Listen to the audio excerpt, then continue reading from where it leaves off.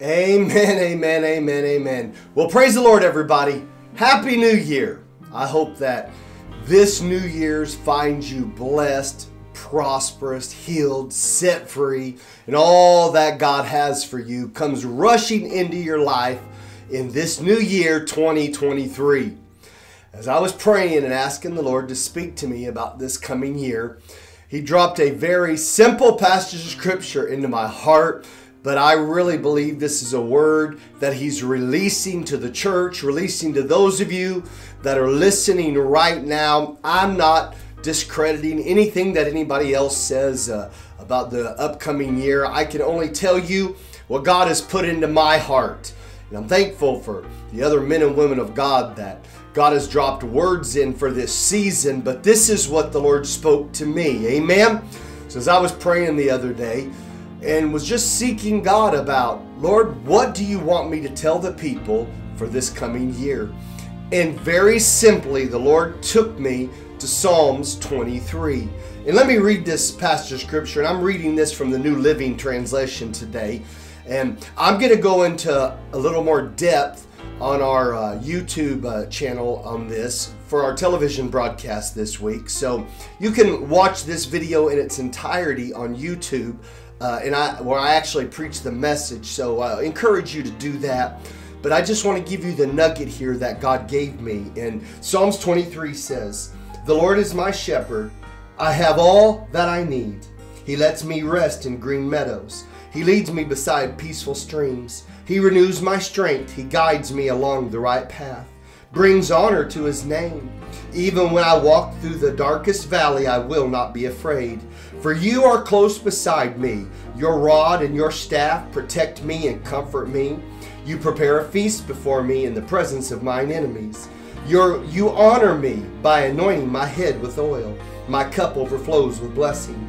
Surely goodness and unfailing love will pursue me all the days of my life, and I will dwell in the house of the Lord forever." Amen. What an awesome passage of Scripture. And I really see the parallel between, of course, this is 2023 and this is the 23rd Psalm. But when I was praying, the Lord spoke to me that this was going to be a year for the shepherd. Even releasing this word to you right now, I feel something stirring in my heart. I really believe this will be the year where pastors, those of you watching right now, I believe there's going to be a great turnaround for you. Listen, grab a hold of this. Those of you that are connected to us, those of you that are listen to your prophet today. Let me speak prophetically over you. This is going to be your year for a turnaround. You should write this down in your Bible. You should put a post-it note on your mirror that says, "This will be my year for a turnaround." I believe this is going to be a year for the shepherd. This is going to be a year for you as a leader.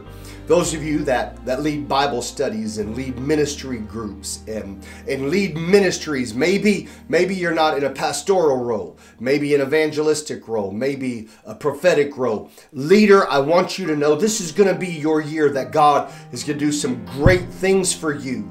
I believe with everything that's in me that God, right now, there's an anointing that's being released to you that's going to stir you in this upcoming year, that's going to challenge you, but bring change to your life, a necessary change for God to do in you what He must do.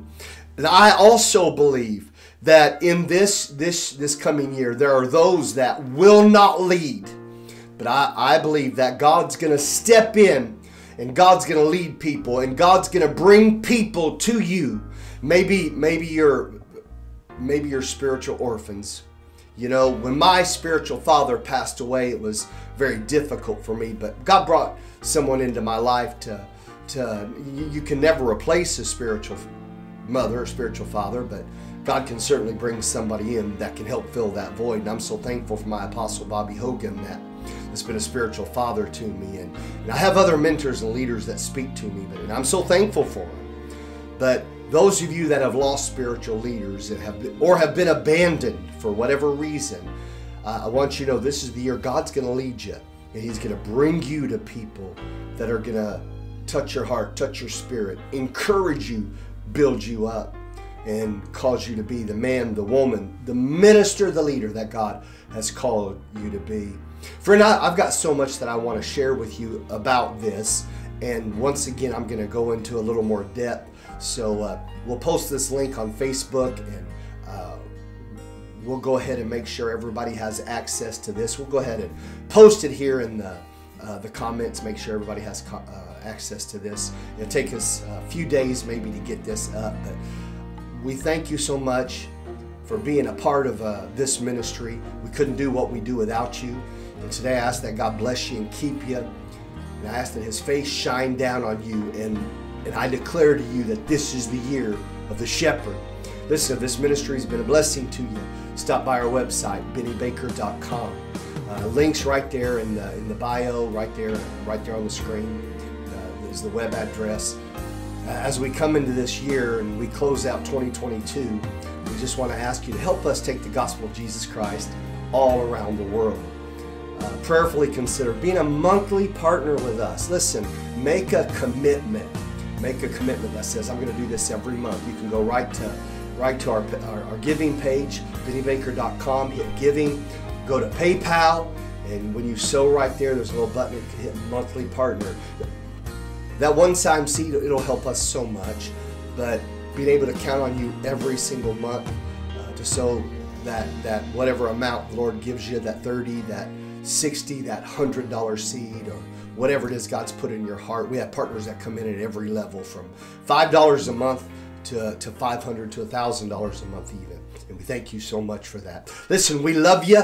God bless you. I pray this word encourages you. Now go have your best day ever. 2023. Happy New Year. This is the year of the shepherd.